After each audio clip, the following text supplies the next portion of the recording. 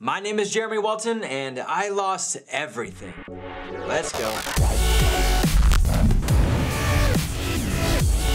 Don't worry, this story has a happy ending, but if you're a filmmaker who works for clients and travels, then I have some important information for you. I think you'll learn a thing or two with this story so you don't make the same mistakes. I will need a drink for this. I'll try to keep this short, so sit back, relax, and if you're a filmmaker, hear me out. I travel a lot for work and have learned to manage airports really well. It's a different world and you have to learn quickly to navigate your traveling details. I was on a pretty big trip that took me from Los Angeles to Atlanta for a quick layover, then into North Carolina at about midnight. It looked like a straightforward trip that consisted of the flight, rental car, and hotel. Or so I thought. One thing I recommend you do is fly one full day before your shoot.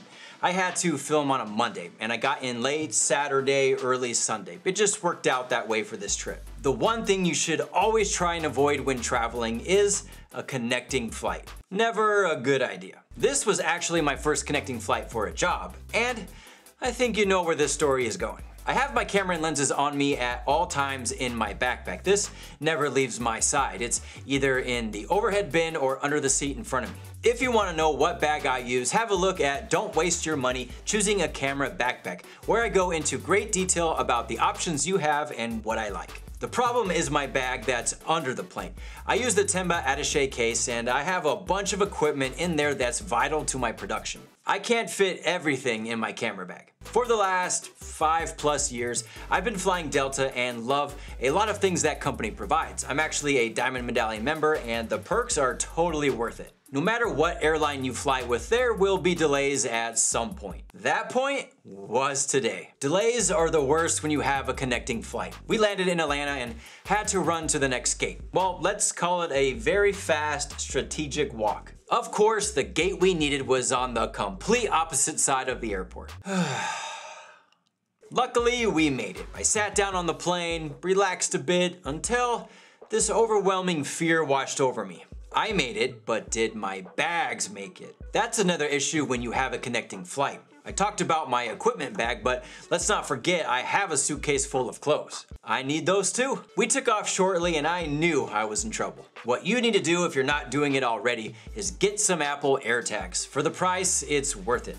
What this allowed me to do as I was taking off is see that both my bags were still at the Atlanta airport and not on the plane. Yay! Obviously, people who want to steal your gear will know you have them, but I use them so I know where my stuff is, and if the airline misplaced my bags, I can give them an exact location of where they're at. That's worth the price of an AirTag. When I landed, I went to the baggage department and explained my situation. They said the bags should be on the next flight, which wasn't until 7 a.m. This is why you don't want to fly in the day before the shoot or the night before. It's important to leave some room for air. I had all of Sunday to get my stuff. I know you're thinking, great, the situation is solved and I get to have a good night's sleep. Oh, we're just getting started with this story. Another part of the traveling experience is renting a car. It's pretty important. I do have a filmmaking travel tips series and I explain sky miles, points, hacks, and if you like this video or want more filmmaking travel tips, comment below and let me know what you want to see. I usually rent from Enterprise or Hertz. Because of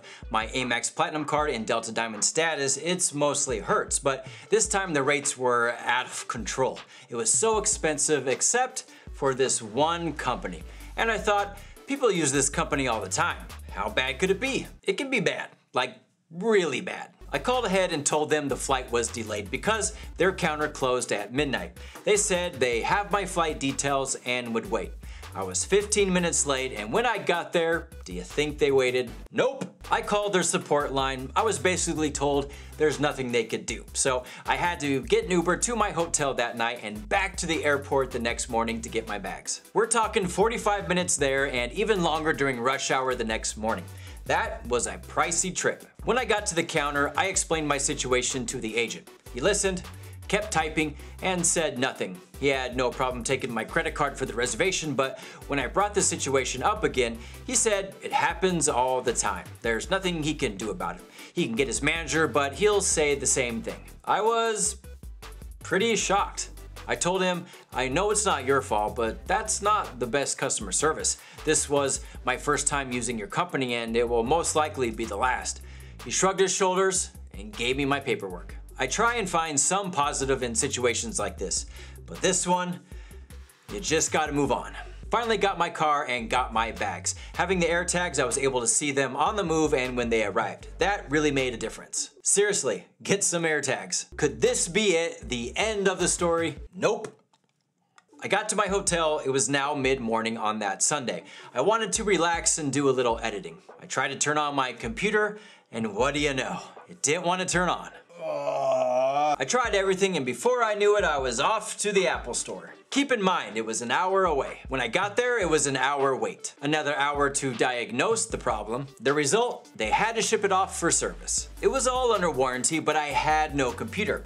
Although Apple does have a 14-day return policy on computers, so I'll let you assume what I did. Always carry a credit card. At times I've brought extra cameras, lights, batteries, practically every accessory, but I never thought to bring an extra computer. I was on my computer the flight over and the next morning it crashed. That's how quickly things can change. I can't stress enough how much I would have been screwed flying in Sunday night to work Monday. Coming in a day early really saved me. I know it's not always possible, but keep in mind what happened to me and try and avoid these issues. You really have to take precautions when traveling. By Monday morning, it was all good and the shoot went great. My next stop was to drive to Boston, and on the way, I mean, it makes sense, right? I'm not going to get into this issue, but the tire was low. I brought it back to the closest rental place and they gave me a new car. Before I left the parking structure, I mean, at this point, what else could go wrong? Had to bring that car back to get another car, and to top it off, 2 weeks later I got a bill for $250 for a new tire and another $250 for a tow that never happened because I brought the car to them. In the end, they did make it right. They dismissed those charges, reimbursed me for the Uber rides, and gave me a discount on the rental days.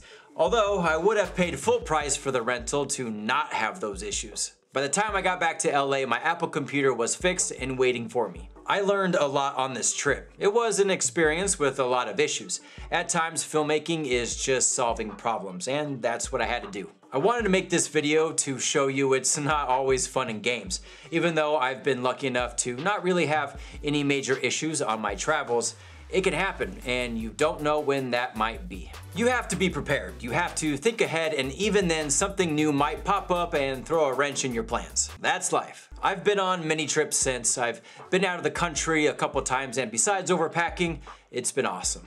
If you have the opportunity to travel as a filmmaker, it can be a wonderful experience. Take what you've learned here and apply it to your travels to save you some heartache. Well, there you have it, my crazy filmmaking travel story. Hope you enjoyed the video. Hit that like button because there's definitely more on the way. Subscribe so you don't miss out. Leave a comment if you have questions. Until next time, it's a wrap.